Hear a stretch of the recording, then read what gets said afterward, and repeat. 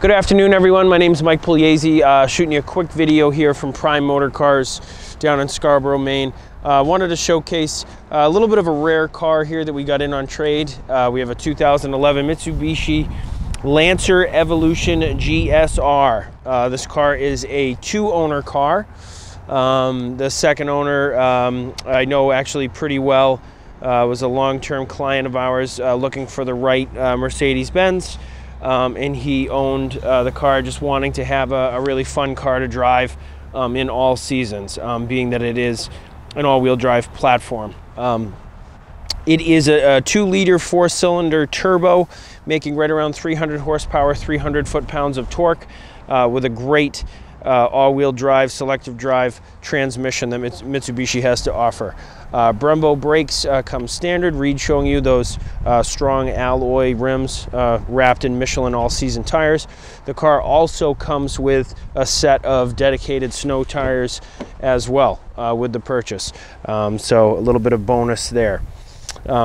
Standard bucket seats, race-style seats inside the Mitsubishi, and your slew of standard options and equipment as far as Bluetooth goes, CD player, auxiliary, Bluetooth, all that sort of stuff with the steering wheel controls.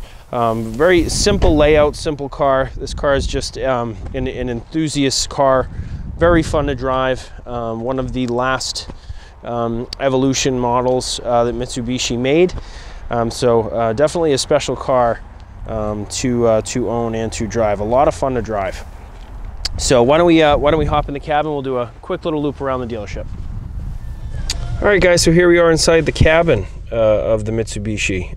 Very, very simple layout with audio controls, light controls, windshield wiper controls. All very simple layout. You have a traction control option to shut on and off, and then your all-wheel drive control button, that SAWC. That changes the differential for the all-wheel drive in Mitsubishi. It gives you tarmac, gravel, and snow mode, so a little bit more power depending on the front and rear axle, depending on what you're driving and what situation you may be in.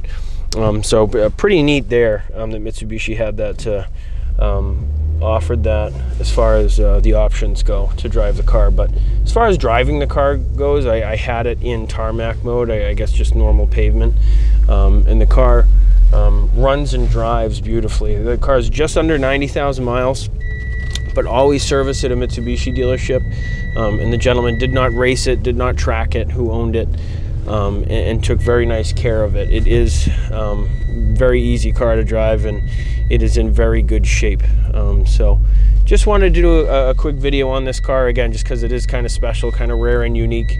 And to have, for us to have it at a Mercedes dealership is pretty cool. So hope I get some positive feedback on it, some likes and some interest, and if I can answer anybody's questions, I'd love to.